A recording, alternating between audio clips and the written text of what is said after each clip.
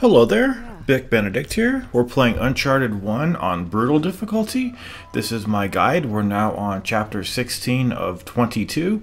It is entitled The Treasure Vault. So there are many a treasure on this chapter. You won't see any glinting treasures though, because I already went through the game and collected all the treasures. I'm probably going to be doing that for the entire trilogy. And this chapter has one fight that's kind of hard, but I really enjoy doing it. So we're just gonna go directly to where we need to go over here without any side diversions. And what I believe I think I've still got the M4 as well as the stronger 9mm. And even though this is a 2-bullet kill difficulty, which is to say the first bullet puts you to critical, the second finishes you off, which is much less forgiving than crushing difficulty is. There are weapons that enemies use in this game that can one-shot you. Case in point, the 44, the Magnum, it can instantly kill you. So on this next fight, I believe there's maybe two guys. I know there's one guy that has it. There may be two guys. So when they shoot you, it's over. You don't get any second chances. Once the trilogy is finished, I will let you know how many times I died. Most of the time, though, I get so impatient that the second I die, I quickly just go into the menu and reset the checkpoint without allowing the actual the game over screen to dissolve and start up again. It's just being extremely impatient and wanting to just quickly restart.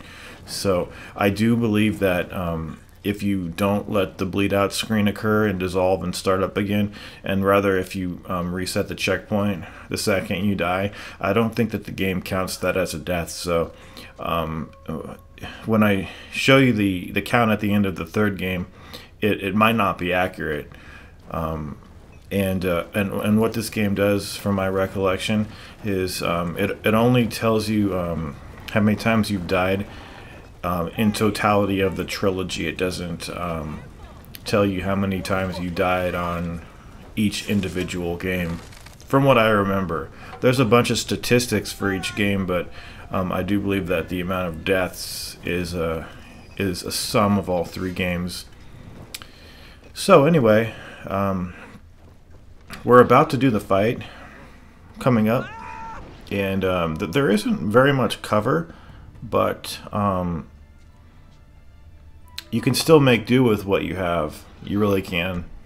Some of these treasures too were really difficult to find, and like I said, I would highly recommend a channel called PS4 Trophies. It's run by someone named Brian, and he walked me through the entire trophy locations, and I think he has them for all the games. So I would definitely recommend that. The treasures in this game aren't hidden that obscurely, but I remember in the second game and maybe in the third, it's crazy how hard they hide those treasures.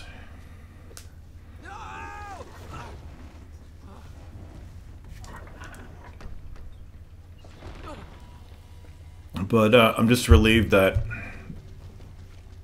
we're done, with the navigating so far. There's going to be a cutscene up here with Eddie.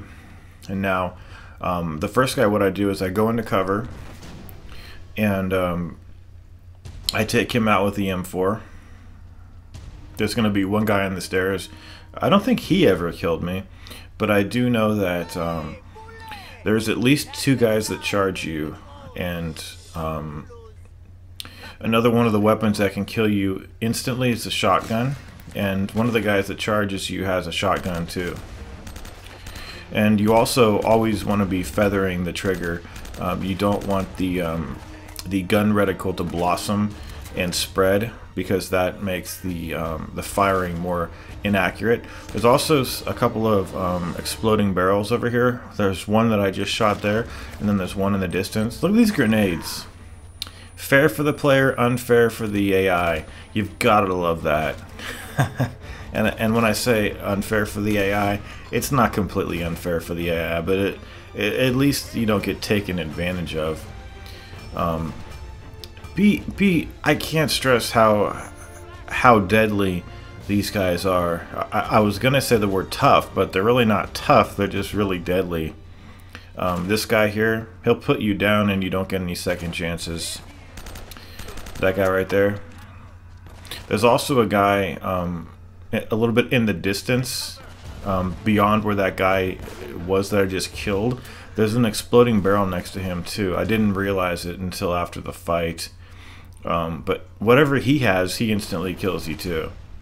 And what you want to be doing now is just hiding behind this cover and shooting in between the slats.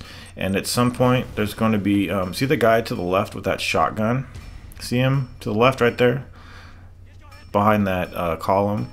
Well, if you ever see him running towards you, it means he's charging you. See him? Watch, he's charging me. So what I would recommend is just blind fire.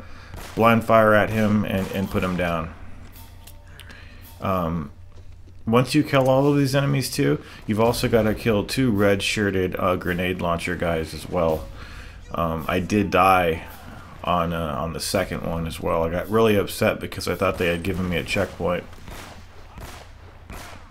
So, you know, just do your surveying over here, see what's going on. Be careful as you advance up here.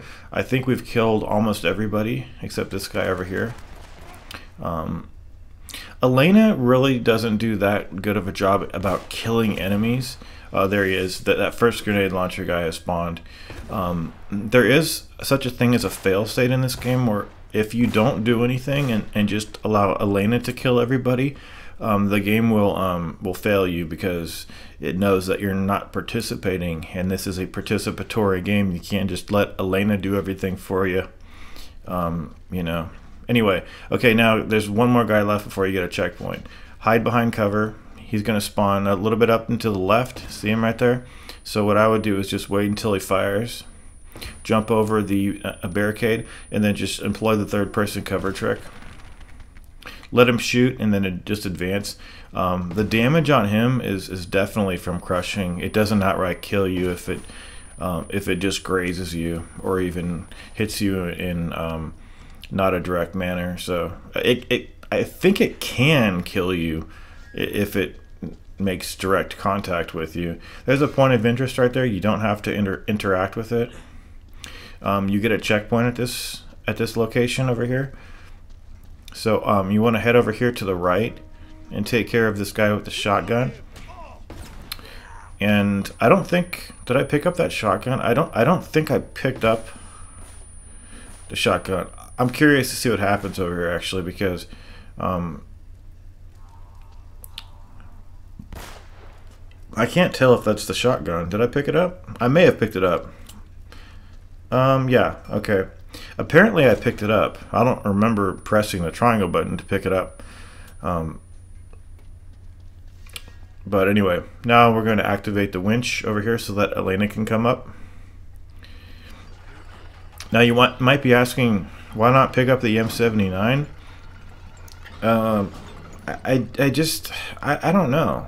I don't know, but it would be helpful here. This is close quarters combat. You're going to be needing the shotgun in the next chapter to adequately deal with the what the fuck are those guys called? I can't remember what they're called. They're called something like the Deceased or the Unforgiven or something like that. But hasten your way up here. There's going to be a guy to the left. I'm going to charge him, and by the grace of God, get a kill on him. And then there should just be one more guy over here to the left. And I don't think you need to kill him, so feel free to disregard this guy, but do so at your own peril. And that is the extent of the chapter. I like this level. I like it. I thought as I was heading up this spiraling staircase that there may have been another guy waiting for me up here, but it turns out that there was not. So that has been chapter 16, guys. I'm sorry. I will see you in 17. Take care.